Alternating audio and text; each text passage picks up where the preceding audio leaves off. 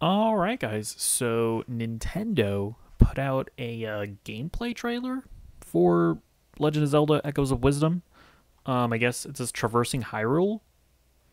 I guess traversal is enough of a is going to be play a significant enough factor in a 2D Zelda game that they thought to put out a gameplay trailer for it. I'm kind of curious to see what it is, so let's play. Welcome to Hyrule, a vast land where Princess Zelda will journey through her grand adventure. Whoa! Hyrule is a land of plentiful abundance. From the central plateau, where Hyrule Castle stands enfolded by its castle town, to the outermost reaches, you'll encounter new and interesting people in each of its diverse regions.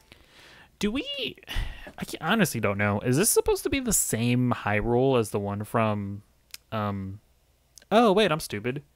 I was gonna ask if it's supposed to be the same Hyrule from, the Link's Awakening, but then I just remembered that didn't take place in Hyrule. Or I guess, so I guess I'll ask the question then. Is this the same Hyrule as A Link to the Past or something like that? Or is this just its own thing? I don't know. The Gerudo Desert consists of scorching dunes as far as the eye can see and is prone to frequent sandstorms. That's no problem for the women of the Gerudo tribe, though. Which There are we many will have ruins no full of problem mysteries interacting here. with. And an oasis, a great place to relax. Jabul Waters That's is crazy. Imagine somebody just manifesting a bed right in front of you. That'd be crazy. I have nothing else interesting to say about that. home to some of Hyrule's most scenic waterways. It's also where you can find the Sea Zora and the River Zora, who each reside in their respective villages, Huh. though they don't always get along. What? So I wonder if maybe they're teasing a bit more of a dynamic open world, maybe? Is that what they're teasing than maybe we've seen in past 2D Zelda games? I don't know. Could they be fighting about? Daunting cliffs and lava flows dominate the Eldin volcano region. Kakariko village is nestled at the mountain's base. But you'll That have seems to like a bad brave idea. treacherous trails to reach the home of the Gorons. Those rocks may look delicious. Alas, they are not for high. Have we ever seen a Goron in a 2D Zelda game? I'm trying to remember. I don't think they were in A Link to the Past. I haven't played a bunch of like the DS games. I feel like this might be the first. Aliens. The Farron Or the Gerudo for that matter. Am I stupid? I don't know. wetlands are a lush labyrinth of vegetation. As you wander the jungle, you might come across a Deku scrub. Rumor has it these peculiar creatures have a voracious sweet tooth. During your travels, you're likely to encounter people dealing with problems great and small. Oh, Keep track yeah. of quests by browsing your adventure So- log. Yeah, that's interesting. So we're having like the 3D Zelda mission styles, right? And you have main quests and side quests, which I don't think I've ever really existed in a 2D Zelda game before. This is really interesting. Whenever you'd like.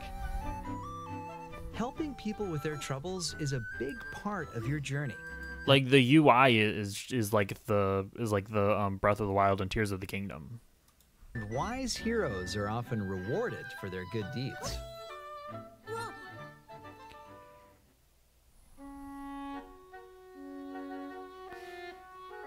Objects known as waypoints are scattered throughout the land. Once you've discovered one, you can return to it quickly by selecting it on your map.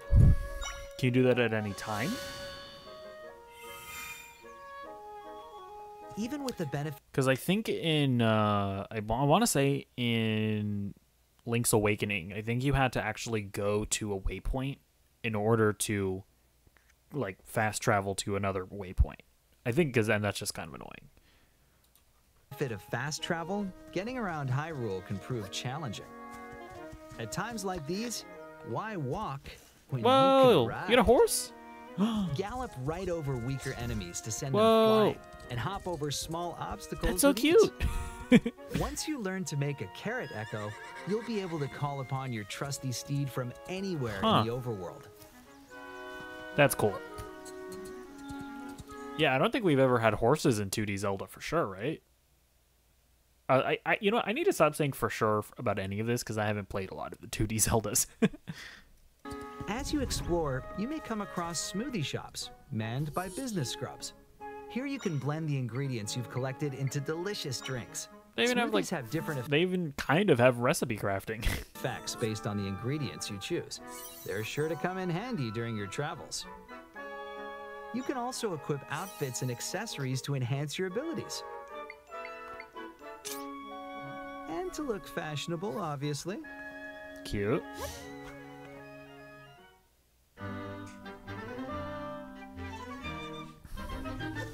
Whether you're trekking over rugged plateaus, through winding caves, or other complex locales, creating echoes is key to success. But sometimes they may not be enough. A huge boulder like this cannot be learned as an echo, and your other echoes won't move it either. For obstacles like these, Tri has got you covered with the power of Bind. Whoa. Use it to make even a massive boulder follow Zelda's movement. That's like, I mean, that's very similar to, I don't remember what the effect was, but you basically had like telekinesis. Or was it magnesis? Because you could like just move around metal objects in Tears of the Kingdom and Breath of the Wild. Or actually, couldn't you do it for anything in Tears of the Kingdom? I actually think you could. So this is very similar to that. Except it's in a lot more of like a puzzly situation where like it's like Zelda has to move as well. You can't just move the objects that you bind to. Bind can help you unearth buried treasure, or even reposition troublesome enemies. You can also use Bind on your echoes. So get creative and find ways to forge ahead. Dude, I just love the design philosophy of the modern Zelda team. Like, I'm not like the most like I'm not the most like creative person, right? When it comes to to games. Like, I'm not going into Minecraft and fucking creating fucking redstone contraptions and shit like that. But the modern Zelda team has found a way to craft games where no matter what level of like creative intelligence you're at, they've created like so many different solutions to puzzles and stuff like that no matter how smart you are, when you like try stuff, it works. You know?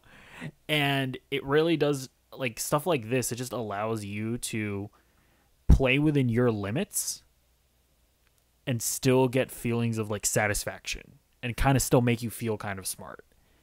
And I just love what they met, what like this design philosophy that they've managed to accomplish. Alternatively, if you want to follow a moving object yourself, you can Whoa. use reverse bond to go where it goes. That's cool. Take advantage of a creature's ability to fly. Oh my god. Or to move around quickly. Huh. Swapping between bind and reverse That wasn't bond that quick. is a great way to find clever paths forward. Oh my god. Let your imagination run wild, and you're Dude, bound see what I mean? This is so crazy. to come up with all sorts of ideas. Oh my god. Use bind in combination with your echoes to overcome obstacles. Understanding how these two abilities work together will be essential to your progress.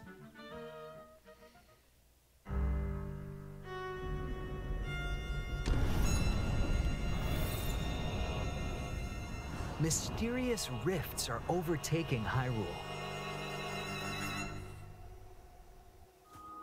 What else will Zelda have to contend with in her grand adventure to save her kingdom? Find out on There's whenever only this one game way comes to out. find out. The Legend of Zelda: September. Echoes of Wisdom.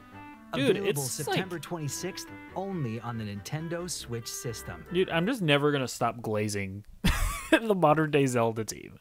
Like they just like I just vibe with their games to such an insane degree.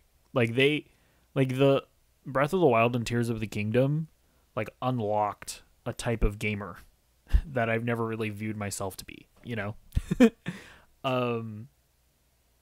But yeah, like, and just the way that they like the way that they just invite you to break their game, because even if you think you're breaking it, you're not really breaking it. You're doing what they wanted you to do.